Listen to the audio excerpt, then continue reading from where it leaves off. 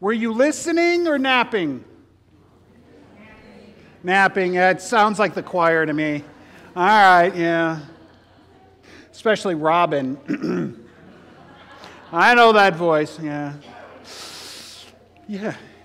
So this, what they're going to do is they're going to color up a shepherd too. Because you saw, we have a shepherd. And then they brought in their sheep. They're coloring up a shepherd, and you will be invited to take some sheep home yourself to decorate, to mark and make as your own, to remind yourself of this promise that is not just a, oh, look, it's Christmas.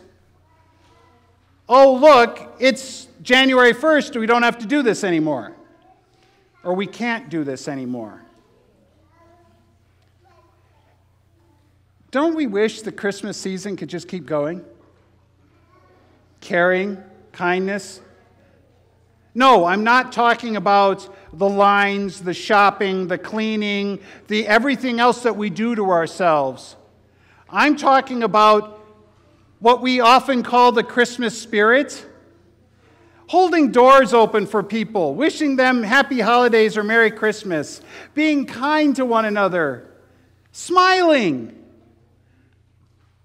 Wouldn't that be a concept in this world?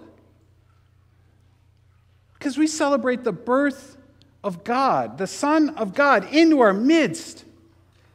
That should tell us something about how important this existence really is. He didn't just wave a wand, or, the voice from above, it's all right now, don't worry about it, continue on as normal. Very dramatically, God said, this time now is important. But how often is the now the part we miss because we're worried about what's to come?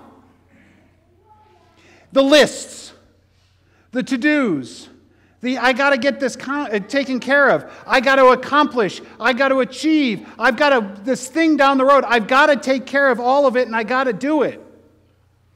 Or it's simply the fact of we're worried about, I need that next thing. I got to get the right gift. I got to get the next generation PlayStation, or the new iPhone, or the next car. Or I'm working and waiting and worrying about either my retirement or Friday or whatever it is. How often we're chasing the future, we forget to be present. How often we miss that. Because we allow ourselves to be distracted. We allow ourselves to be lost checking out other things. We're more worried about others in ways that are not helpful to ourselves.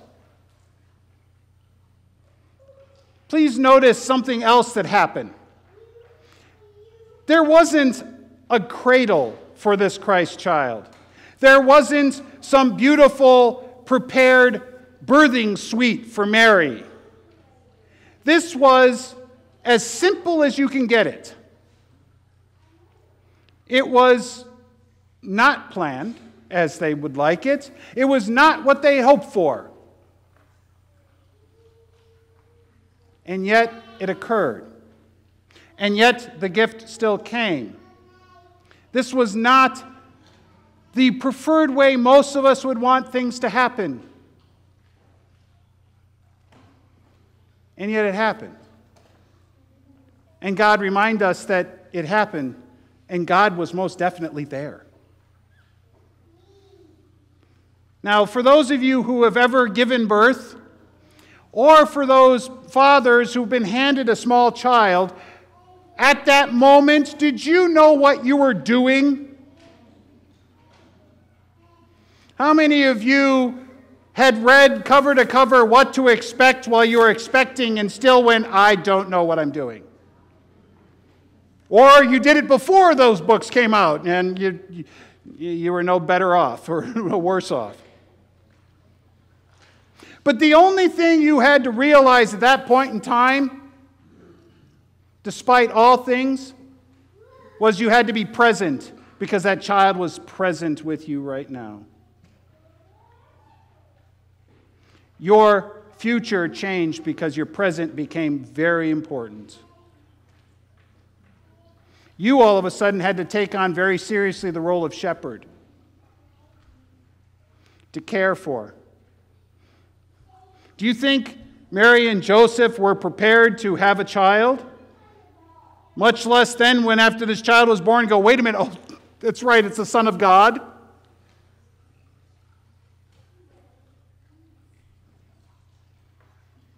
All they knew is they had to do. They had to be in that moment. They had to trust.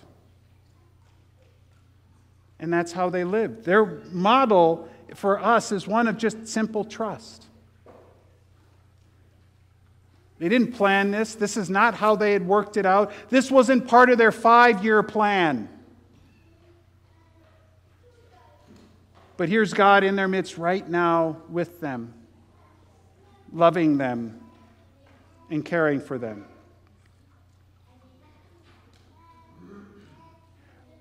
How might we carry on that Christmas spirit that I referred to earlier with that same understanding of caring and sharing that Mary and Joseph had to live in that moment?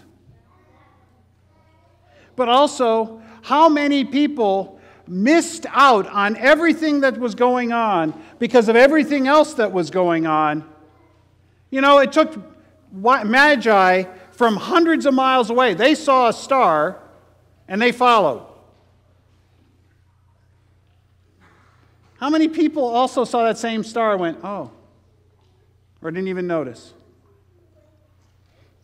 An angel lights up the countryside outside Bethlehem. And then a host of the angels show up. And how many people just rolled over and went back to sleep? Or went, oh.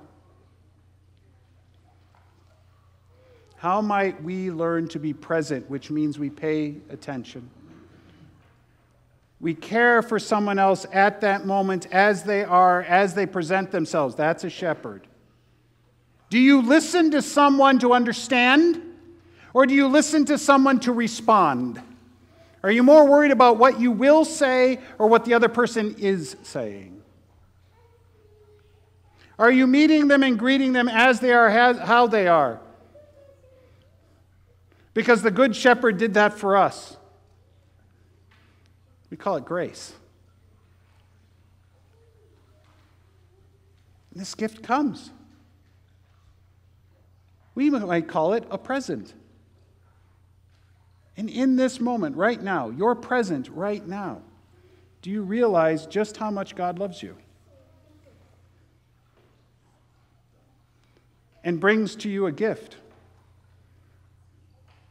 Forgiveness, grace, mercy, hope, love. And in this presence, do you realize that you too have that same present?